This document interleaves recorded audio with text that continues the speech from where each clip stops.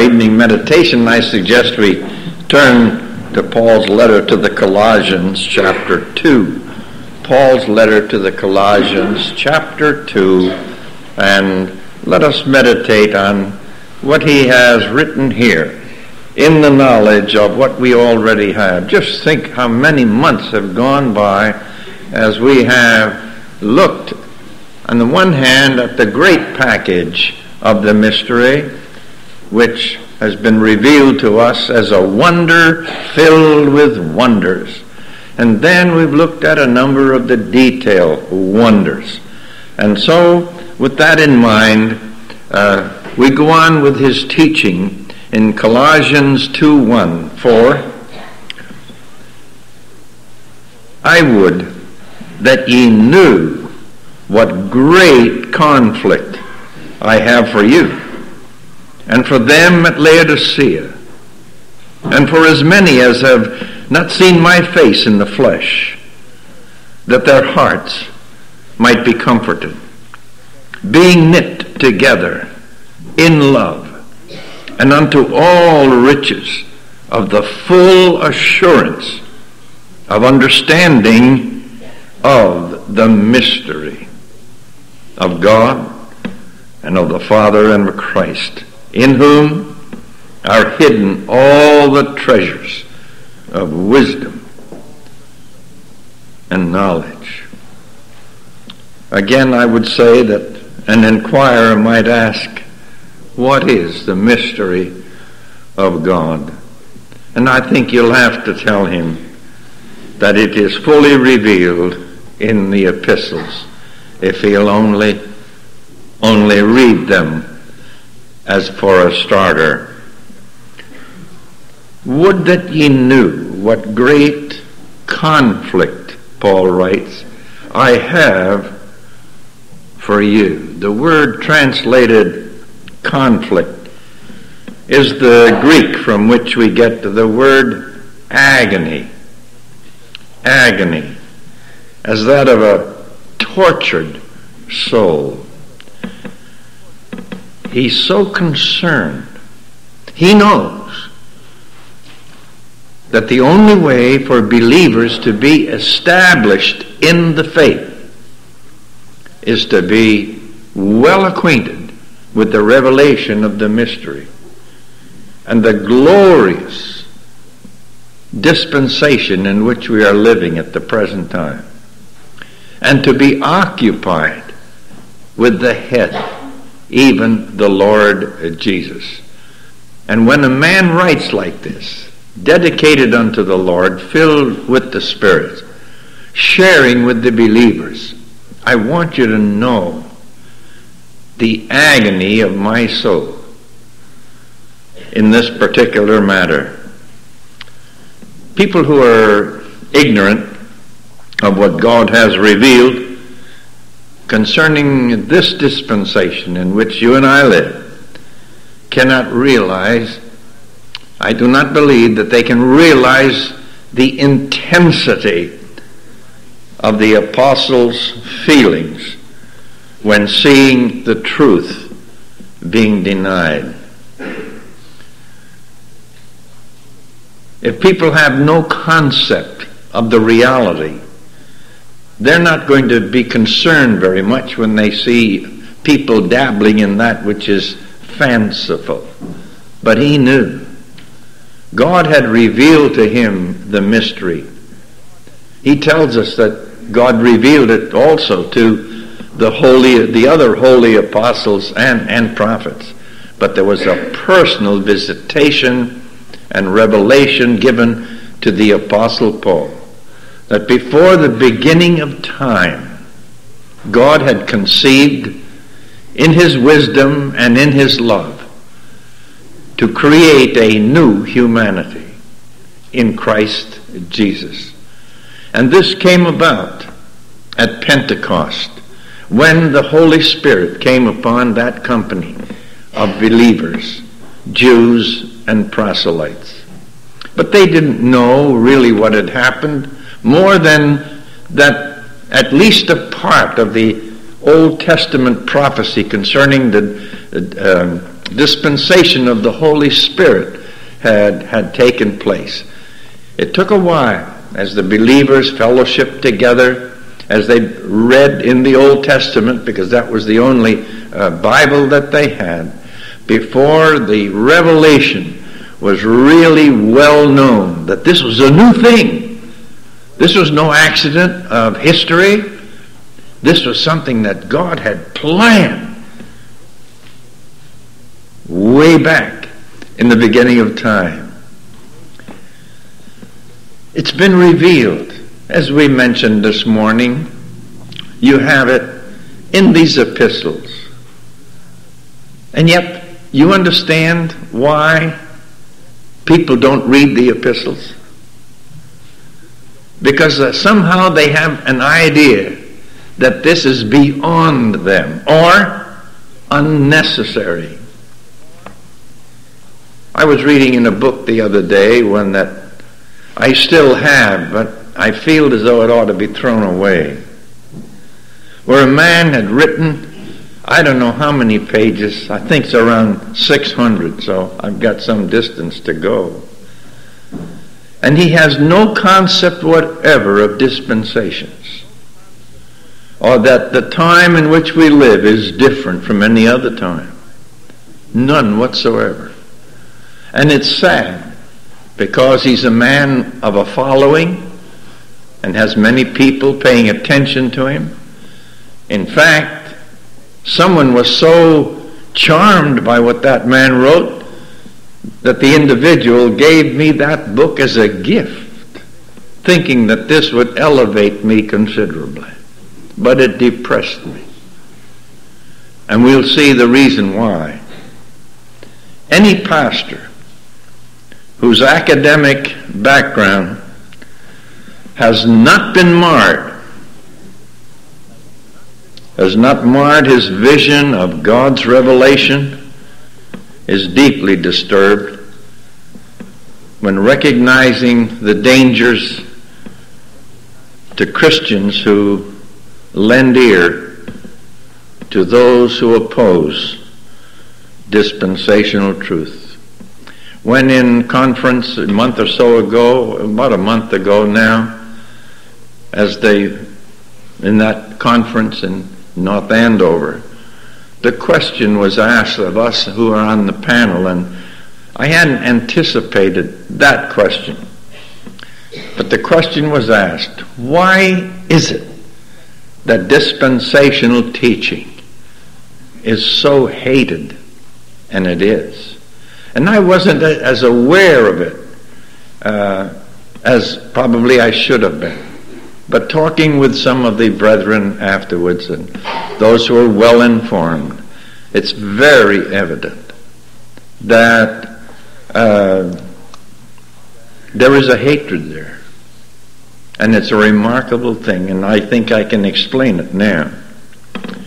This agony of the soul is intense, because such a departure is a dishonor to the Lord Jesus Christ, who he really is, and what he wants and intends to be in the life of every believer. Not to understand that God has revealed something new that had never been on the earth before. And that's the real Christianity. As Peter says, that it's the present truth. The faith once delivered to the saints, writes Jude. What a marvelous thing that God is doing. And yet so many people call themselves Christians, and they do not see it.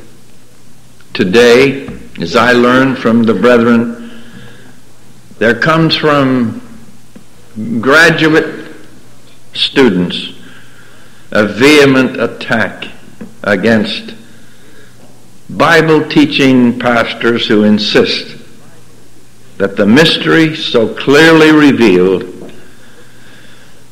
in the written Word of God is the true Christian faith.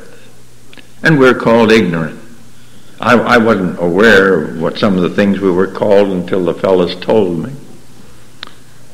But I can believe that it's happened, and having read some of it myself.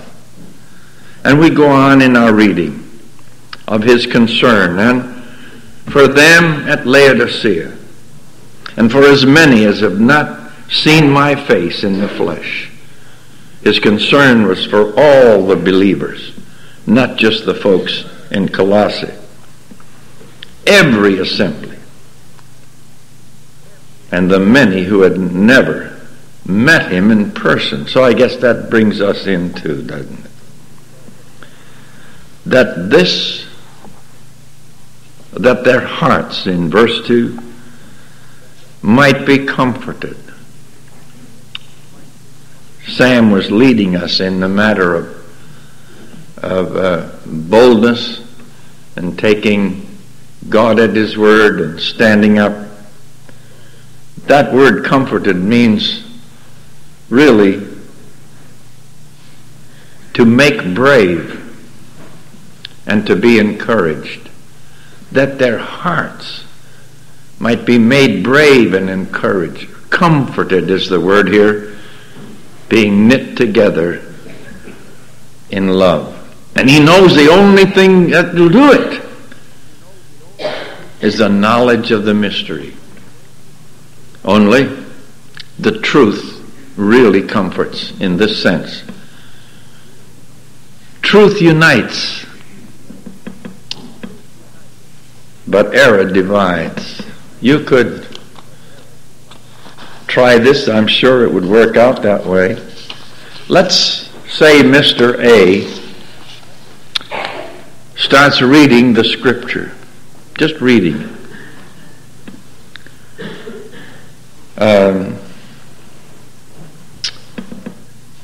He's just reading it. And then we'll say we'll get Mr. B to read the word. Separately, apart. Now, Mr. A reads the word unmolested. Nothing coming in there. Mr. B reads the word unmolested. Nothing coming in there. And they'll both come out with the same conviction. Taking God at his word is one of the most important things you can do. And not to take him at his word is the most serious offense to God. People have read the Bible independently of one another, without interference from somewhere else, and they come to the same conclusion. And down through the years, where men have stepped out from among the common and the herd, and have called attention to dispensational truth, that there is a distinction, and there are distinctives in God's wonderful word, in most cases have not depended upon what somebody else wrote in a previous generation. Because just reading the word with somebody, without somebody else getting involved in it, where else can they come out but the same way? There's a story told, I think it was, I'm not so sure, but I think it was, who was it? A brother who was here some time ago. I've forgotten his name now for the moment. He tells a story, and he himself was black, and he said the story is somebody said that if a black man comes out of the South and he's not a Baptist and he's an Episcopalian, you realize that somebody has monkeyed with his religion. Leonard Lane, I think he was the one that shared that with me. If people will be left alone, just go by the word. Sometimes we have to shut out these other things. They'll come out the same way. and unto all riches of the full assurance of understanding. This is the design, and this is why. Paul told them to share this epistle with those in Thessalonica. You find that in chapter 4. And why earlier in his ministry he had written to the assembly in Thessalonica, I charge you by the Lord that this epistle be read unto all the holy brethren. He wants it to get out. And he wants all of the believers to know in this assembly and that assembly. Because there's only one true Christianity. And that is that which God has revealed since the ascension of the Lord Jesus Christ into heaven. To the acknowledgement, that is literally to the knowledge of the mystery.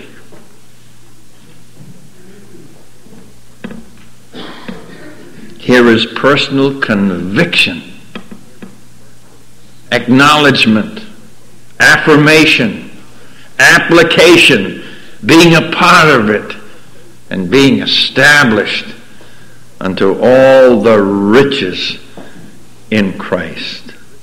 You see, ignorance of the mystery is the path to confusion. And there is so much confusion in America today, we don't have to go to some other country to find it. I'm not talking about cults, but I'm talking about the many followings that we have in America today.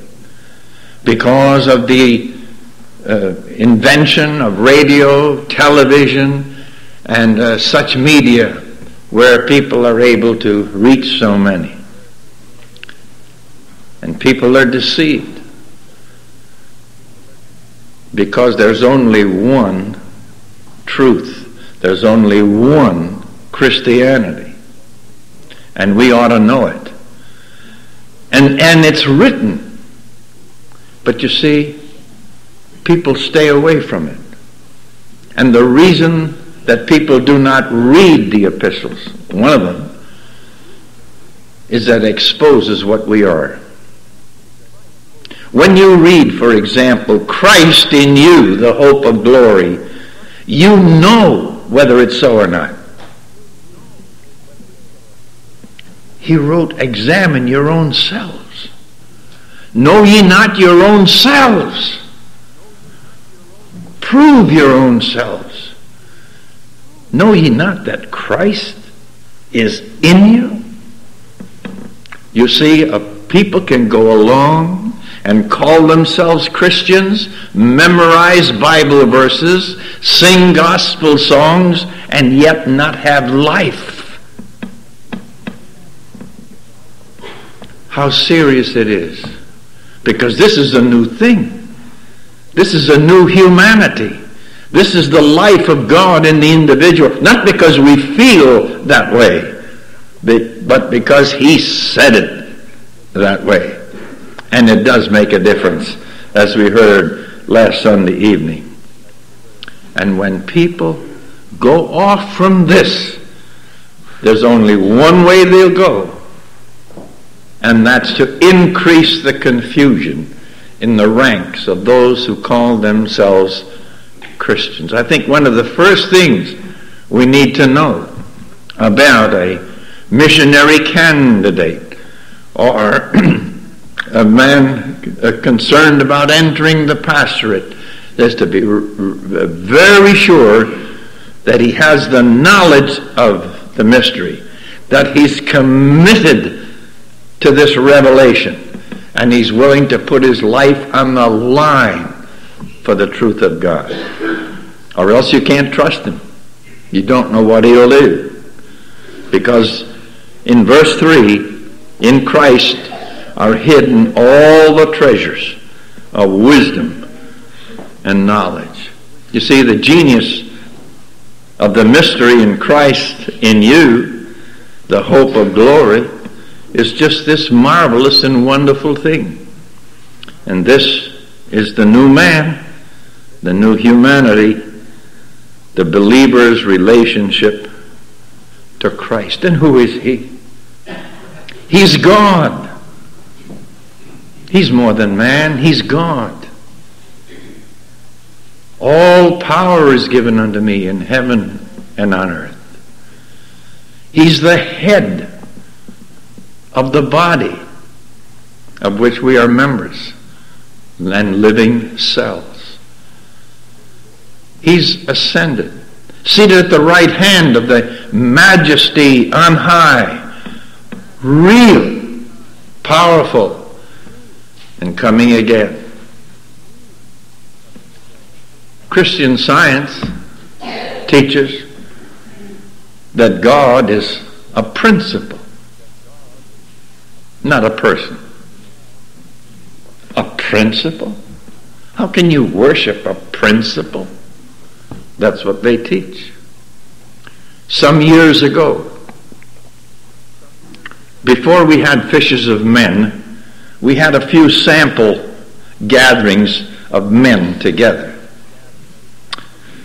And a convert of East Stanley Jones of India had come into the area by invitation, not from me, but from others. And arrangements were made to have him speak to our men. And we were told that he was a D.L. Moody of India. And there was all that build-up. And we had something to eat, and we had this fellow speak from India. You know what he said about Christ? He said this, referring to his own testimony, that we seek to capture the essence of Jesus. Remember the scripture where Paul says, I am afraid you'll have another Jesus and another spirit and another gospel. And this man traveled from east to west in the continent of America, speaking in fundamental Orthodox Baptistic churches. And they thought this was great to hear him. And his idea of Christianity was to try to capture the essence of Jesus. Not a person, an idea. If you glance down, you'll see what will happen if people are not grounded and do not have this marvelous experience. In verse 4, quickly note, lest any man should beguile you. You see that? Lest any should beguile you in verse 8. Lest any man spoil you. Verse 8, lest any man spoil you. Did you see that?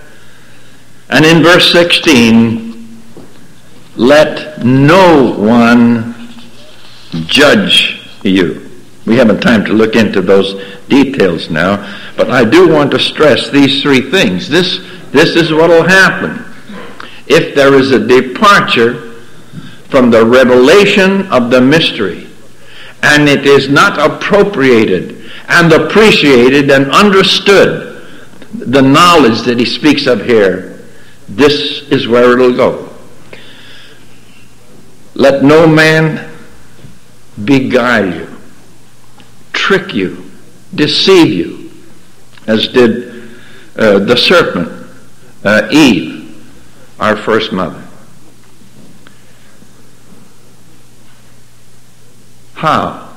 By persuasive words. Fancy talk, religious talk, highfalutin talk. Oh, we have a philosophy, we have an understanding, we have a theology. lest any should beguile you. That's why Paul says, I'm writing this, because only the knowledge of the mystery and the revelation that lets us understand it is a wonder with many wonders within it. That's the only shield we have against those things. I'm not talking about cults. I'm talking about anything that comes along down the pike that claims to be a deeper insight. The other one in verse 8, lest any man spoil you.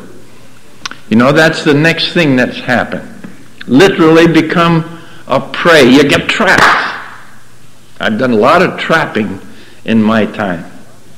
I regret the kind of trapping I did that destroyed the animal and caused the animal suffering. But I didn't do that very long. But on the farm, it's necessary to get rid of some animals. They don't belong there, and they can do a lot of damage. Have you any idea what a woodchuck can do to a whole garden of peas? He waits until they've gotten just the right height, and the little blossoms come out, which is to be the beginning of wonderful sweet peas. And then he's so lazy that he doesn't even raise his head or lower his head. He keeps at the same level and cuts the whole thing off like cutting a hedge. And you come out in the morning and you look at this. And so you decide, I've got to get rid of a woodchuck. I have trapped animals in what they call come alive traps or something like that. But once he's gone in, he can't get out. He doesn't like it, but he can't get out. He's in there. And this is the power of influence upon the mind. You don't have to be a psychologist to understand what the Apostle Paul is setting forth here. If you listen to the wrong people, that'll pull you away from the truth as it is in Christ Jesus, you'll be trapped. You'll be caught in a mindset. And you'll be thinking that way. And you'll be given a 35-inch yardstick. And from that point on, wherever you measure, you're going to be short of the truth. And you'll go right on feeling comfortable. You'll go right on feeling that, I'm going by the Bible. But you'll be short all the way through because you're trapped in a mindset. I have talked with people like that. It has been it's a frightening thing. Intelligent people who began early in life to sing, Jesus loves me, this I know, for the Bible tells me so, and learned that Christ Jesus came into the world to save sinners, of whom I am a chief, and the blood of Jesus Christ, God's Son, cleanses from all the sin. And also probably heard the truth of the mystery, that we are crucified with Christ, raised up with him, seated with him in heavenly places. And then listen to the wrong voice. And instead of being established and settled in the truth, go along with it. And they become trapped. They become prey. Sometimes even prey to a man. As you have it in verse 16. Let no man judge you. We can't go into the details of each of these three. But the judge, that's someone you feel is passing an evaluation on how you live. and will tell you what to drink and what to eat and that sort of thing, as the Apostle Paul talks about, because he's dealing with not only with Judaism or Judaizers, but with Gnosticism and other similar Oriental philosophies. Once you have become caught, and in this mindset, you're caught with an idea, so that wherever you read in your Bible, you've got a covenant theology or something like this. Seventh-day Advent people the same way. Wherever they read in the Bible, it just supports the Seventh-day Advent theory. Have you talked with something like this? And they're reading the Bible. But you see, they didn't fall in love with the mystery to understand it and rejoice in it. And they listened to the wrong voice, read the wrong leaflet, and they became caught. And they got into a mindset which nothing but the power of Almighty God can change. And they become then servants of that theory, or that philosophy, or that interpretation, or that theology. And they become obedient servants to that. It's frightening. When I think of what is going on, and how well-meaning people, many elderly people, have taken of their life savings and continued to support some of the Bible colleges and seminaries today without realizing that they have, many of them, have abandoned the faith once delivered to the saints. Some years ago, in fact, it must be 20 years ago or more, I wrote to a missionary because he had written to me and said how happy he was that one of his children, I don't remember now, it was a boy or a girl, now finishing high school, was being accepted by Dash College. I knew what that school was. That's over 20 years ago. And I felt an obligation. You are over there in another country, in another culture, amongst other people, and for the most part you're dealing with babes and beginners. And you have no idea of what's going on in the educational circles today. So I thought I would write him a nice little letter to draw his attention to this. That here he had been rejoicing that his child was going to go to a school that he had known in times past as reliable and good. Because he didn't know any better. But I'm telling you, it's very hard to get some people to realize the dangers that are going on. And the dangers today are even greater than they were 20 years ago. No question about it. And here we've got boys and girls and young people, young men and young women, establishing Christian homes. And if they don't know the Christ and who he is, and get this now, and what he is to the individual, and rely simply on thinking and the exercise of the mind, very easy to listen to the wrong voice. Persuasive talk.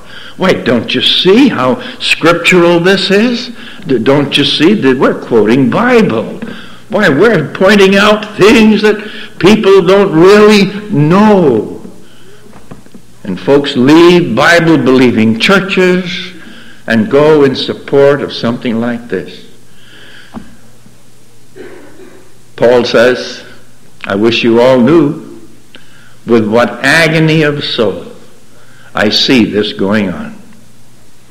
That was then. And he said, I'm concerned. You pass this letter to Laodicea. Let the other believers know of the dangers, so they won't listen to the wrong voices and think that someone with a higher academic degree or someone that claims that he has deeper insight into something. Don't listen. You go by the book. You go by the book. You go by the book. And drive that home. And this is one of the ways we got our Bible, isn't it?